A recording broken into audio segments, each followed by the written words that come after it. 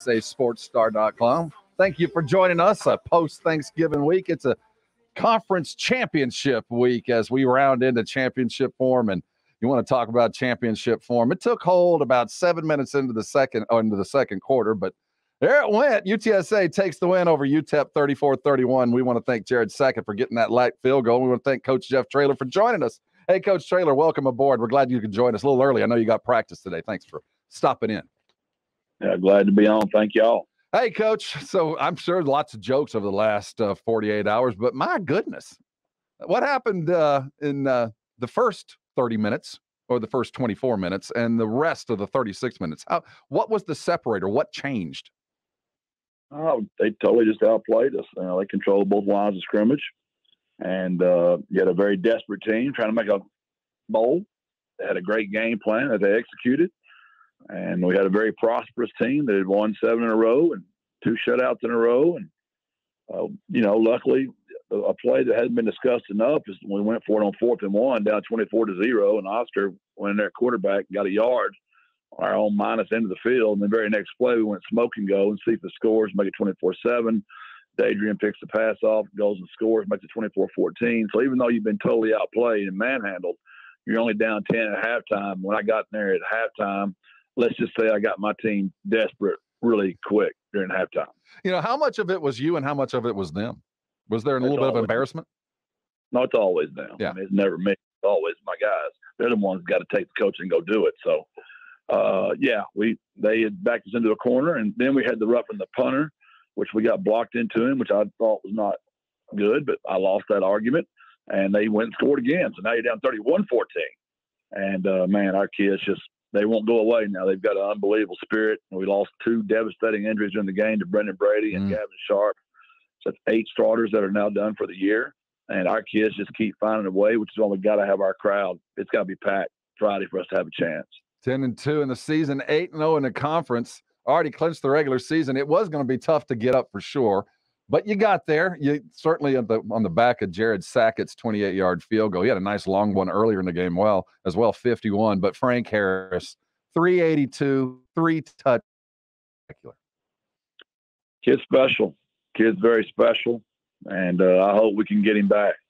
If you love watching Frank Harris play football, I'd be finding a way to get to 210inspired.org and let's get our NIL money up so these kids have some real incentive to stay here and play for us again. That is a valid point, Coach. Let's talk a little bit about North Texas. We've seen them before. We know who they are. Any difference from the last time we saw them? No, very well coached football team, very athletic. They've got a great roster. It was a miracle we beat them last time. You remember we had the great catch by Oscar, great catch by JT, who's now done for the year. So, yeah, when you've lost as many kids as we have, it's just you just don't know how they keep doing it, but they just keep doing it each week, Rob. It's a pleasure to be their coach. Now, you talked about your 2 injuries and Brady for sure. Talk about replacement strategy. What are you going to do there? Yeah, well, tight end wise, we play a lot of those kids. So obviously Oscar and Dan will have to continue to play a lot there. But running back wise, Kavorian will now, who started off the 3rd string back. Trey Smith's been injured the entire year, and now we've lost Brendan. So Kavorian will move in the starting role.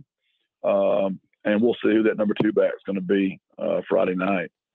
Now it's Friday night, conference championship right here in our dome, 6:30.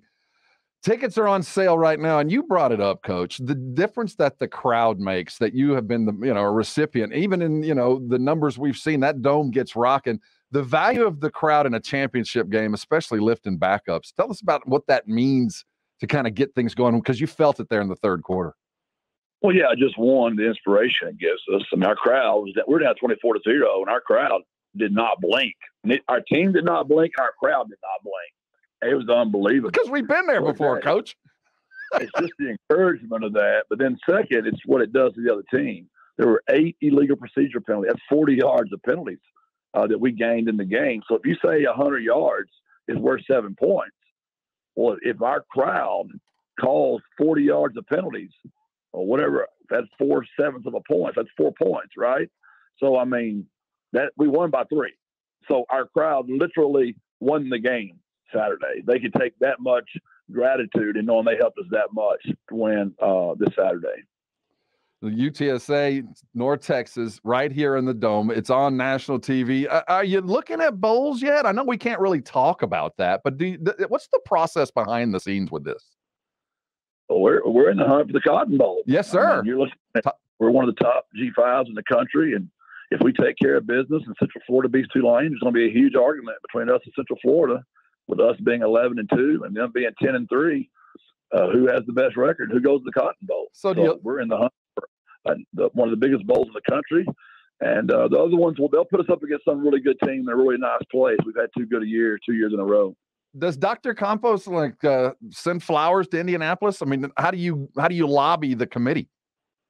Well, I told her last night, because she wants it, because obviously we get a lot of money, and we got a lot of facilities to build here. And I'm like, that's Campos. Well, the team I've got left, we don't need to be playing Tennessee or Alabama. She's like, whoever you got left, we're going to go play. And we need that money here in UTSA athletics. So we don't know where we're headed yet, but it'll be a fun bowl somewhere. Well, Coach, it has been a spectacularly fun season. You're keeping it interesting. You made a lot of us start drinking a little bit earlier than we'd planned on Saturday, but we got it done. Hey, Coach Traylor, I know you got to head to practice. Birds up. Thanks. Go ahead. Let me tell you one thing, Rob. Fan appreciation, I'm signing autographs. About 100 fans, I guess they felt the need to confess. They were like, Coach, we thought about leaving when it was 24-0. And I confessed back. I said, if I could have left, I would have left. So I'm really glad everybody stayed. Very grateful. Thank y'all. God bless and birds up. That is Coach Jeff Traylor, headed toward a conference championship, 8-0 in conference right now. Get your tickets now. Get your birds up. We'll see everybody at the Dome.